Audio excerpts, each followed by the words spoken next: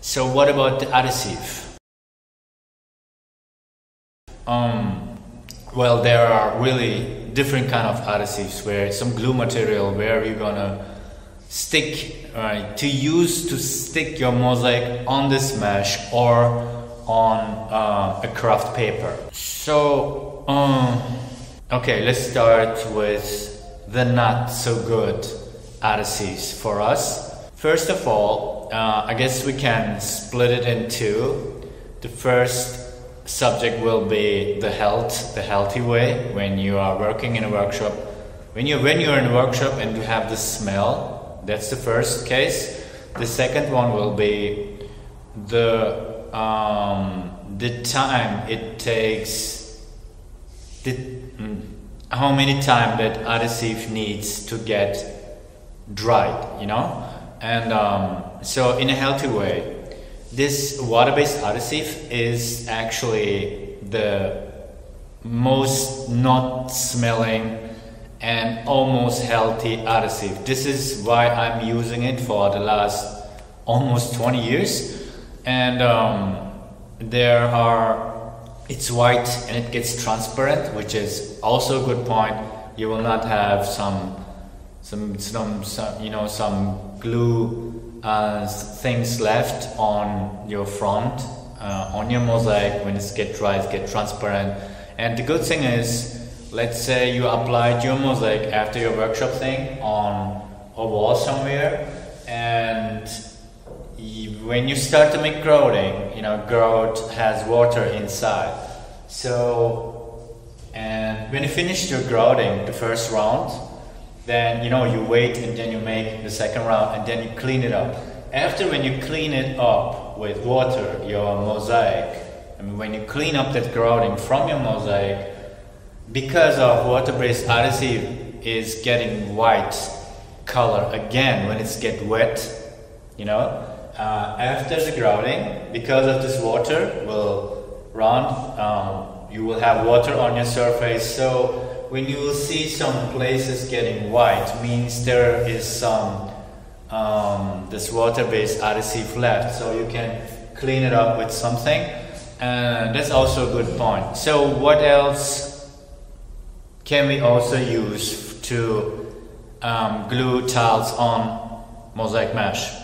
Well, there is a very heavy chemical stuff which dries in almost 10 seconds, which is cool, but it's really bad, has a really aggressive, you know, smelling. So I just used it once, and then I was sick for 1 week. All my nose, you know, and it was terrible. So it's quite aggressive. You say in German, it's like biting your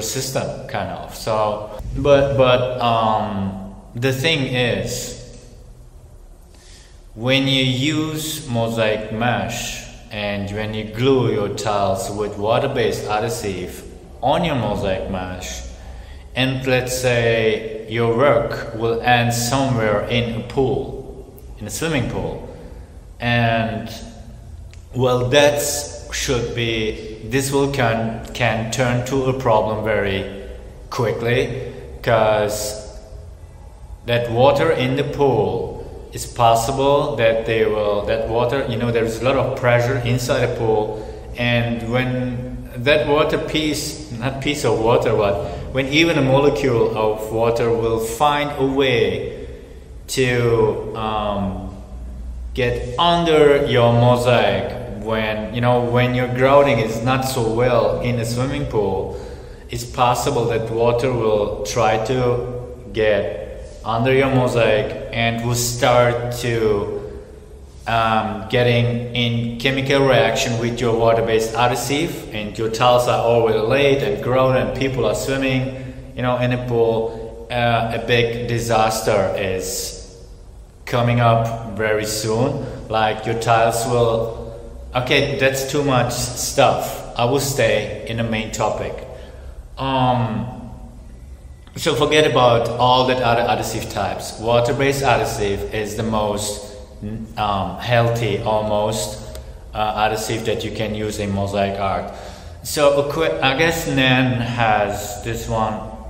By the way, my lower back. Oh God. By the way, Nan, I guess, had this one question. No, it was not Nan. I also remember a question about this backside, backed glass mosaic tiles with a foil. Is this the right way to say? Like this gold mosaics. You see a piece of glass. When you look at it, and when you turn the backside, there is like covered with some folie, we say in German.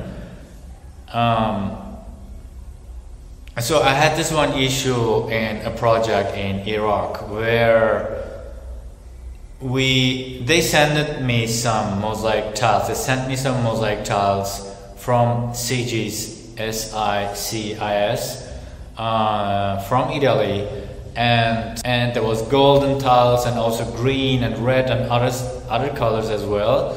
All the tiles was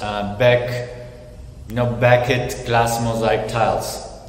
When you look at it, you see the glass tile, and behind there is this colored stuff backed.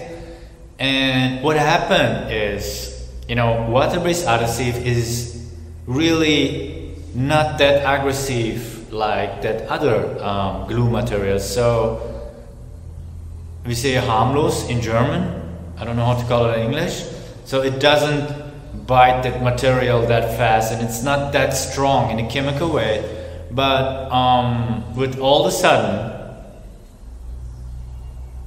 the colors turn into, red, turn into light brown, and the yellow turn into also like brown. And it was like, if this is the tile, not the whole thing was turned into a different color, just, it was exactly the area where I used that adhesive, that water-based adhesive, when you just tip it on your mesh and you push your tile a bit, and then you leave it, and then I go to the next one. So the area where the water-based adhesive was in connection has changed its color. Another interesting thing was, it does not happen to all the tiles. Just some of the tiles, which was almost 40% of the whole work, the color has changed. So how I handle that with the client? Well, how my brain works. So I just come up with the idea that it was an ornamental rock, for a floor. It was a big one with gold and stuff and leaves and everything. It looks to me like at that time, like how you say when a piece of metal is contacting water, we say Rost in German. I don't know how to call it in English. It looks to me like a very old kind of a rook. So it was like almost designed that way. But when you look at each tile, it looks terrible. When you look at the whole thing, it was like the color was like changing, and well, it looks good to me. And so I came up with the idea that somehow this happened. I am sorry for that, but it still looked good because of the view. And so they accepted. I was lucky to do all the things from you, but it was not my fault, because that adhesive was get to reaction with this with the tile colors. I don't know how this happened, and well, this is how we moved further in that project.